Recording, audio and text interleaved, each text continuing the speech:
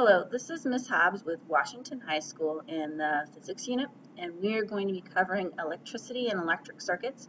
What we're going to do is take a quick notes over a video that's going to last about 5 to 7 minutes, and Ms. Hobbs in the real life classroom will be modeling what notes you should be taking on the whiteboard. So you don't need to write everything down on the PowerPoint, it's just a visual, but you do need to start thinking critically about what's important, what should I write down, and what should I not write down. And Ms. Hobbs will model that for you inside the classroom. So today we're going to go over electric circuits and electricity and talk about the lab that we did yesterday. And this unit's going to cover electric circuits, current and voltage, and then also resistance and Ohm's law, although we'll do current and voltage and resistance and Ohm's law on a separate PowerPoint. The investigation that you guys did yesterday was basically creating a circuit board with a battery, bulb, and switch and making that work. And we're going to kind of discuss how that actually does work in the current system. So the best analogy we can do for people who are not electricians is that electric current is like water or a water wheel. And water can carry energy and actually do work. That's how we get power, that's how we get electricity, is the electric current doing work on filaments, electric current doing work on computers, etc. Circuit is a complete loop on the water system.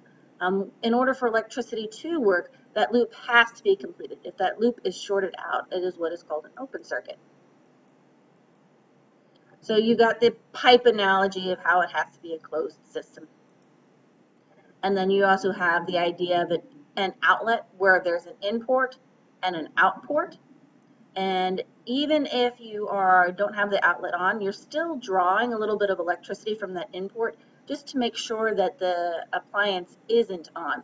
It's called vampire electricity, and it's actually responsible for about 20% of your electric bills. Oh, you also have natural circuits. Your body, your nervous system actually has nerves that carry electrical currents to different parts of your body. And other natural circuits are, an example would be an electric eel. Makes a circuit when it sends its prey with a jolt of electricity. And lightning also creates a current for a short amount of time. Lightning is more of an example of static electricity where the current isn't stable. If we could harness lightning, we'd have a lot of power, but we'll get to that later. So here's the basic idea of a circuit, and you can see the circuit diagram. This is a much better symbol of a bulb than what I drew yesterday. But you'll see the symbol of a battery, an open switch, and then the wires connecting it. And then these are the electric symbols. You'll notice the resistor, you can't see the squiggly lines in it, but a resistor basically resists the current. That's where work is being done. So any major appliance would be considered, any type of thing that draws current would be considered a resistor.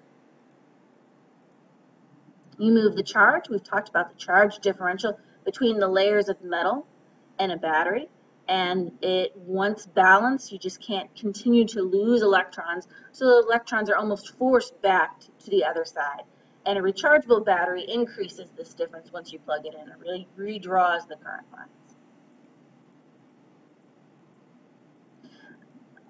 lines. So we're talking about resistors here.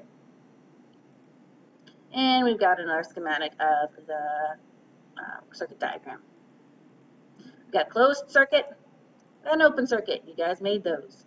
No current flows in an open circuit. So it's kind of counterintuitive with our language. We think open as in ready for business, but really an open circuit is when there is no power. And that's it. And we'll be going to explain Ohm's law and the ideas of how voltage, current, and resistance interrelate to each other in the next slide. Thanks.